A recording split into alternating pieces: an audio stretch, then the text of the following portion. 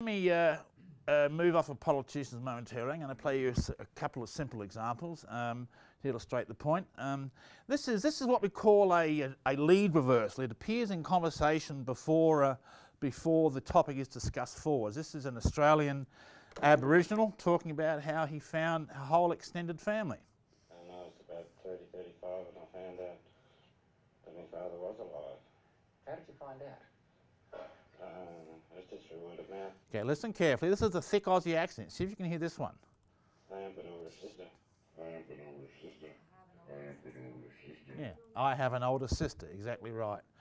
The skeptics will tell you, you're only hearing these because I'm telling you to hear them. But this is about the 10th reverse I've played so far where I've asked you to hear them and you're all hearing them.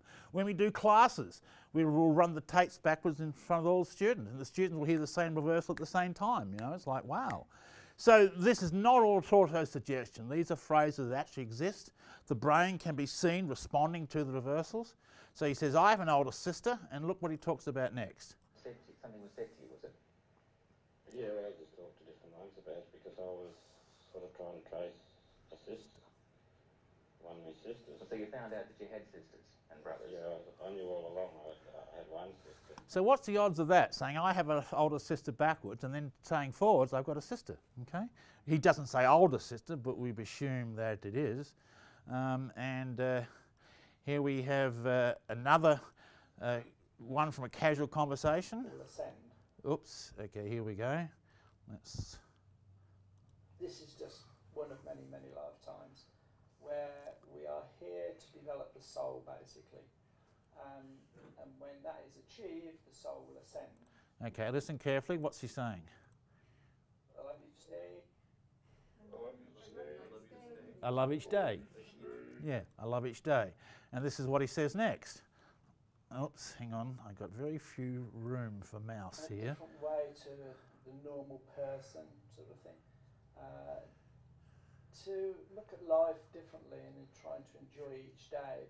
So he says it backwards, and let's run the whole lot backwards.